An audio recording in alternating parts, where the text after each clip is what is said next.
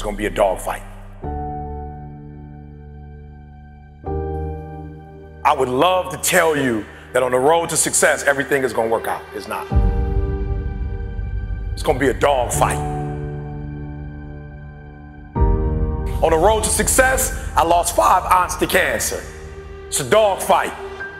In the midst of my business, I lost aunts. I had to go to funerals. We had to get on a plane. We had to drive. We had aunts that are close to my age who died, who didn't have insurance. We had to raise money, a dog fight.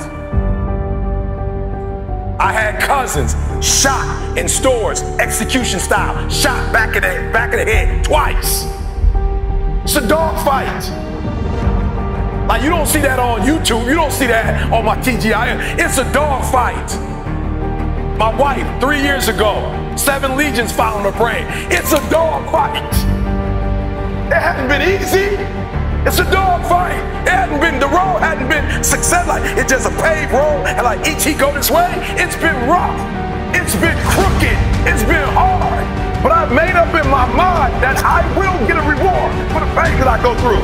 I will not stop in the middle of the process. I will not be defeated. I will not be destroyed. I will take everything that happens in my life, and I will allow the pain to push me to greatness. You will not break me. You will not stop me. You will not defeat me. The only way I lose is if I quit. It's going to be a dog fight. And so if you're ready to quit, then don't get started. If you're ready to quit, don't get started. If you're looking for this easy path, don't get started. If you think they're not going to close the door on you and say no 1,000,000 times, don't get started. But every time they close the door, I just get excited. Why? Because I am not a no. I'm 1 yes away. I'm young, I'm 1 yes away. You can't keep telling me no forever. You can't keep denying me forever.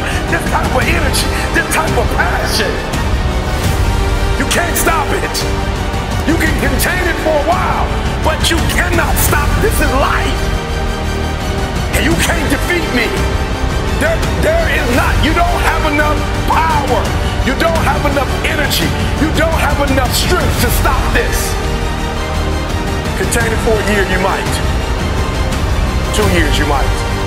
You do not have hate, does not have enough energy to destroy love.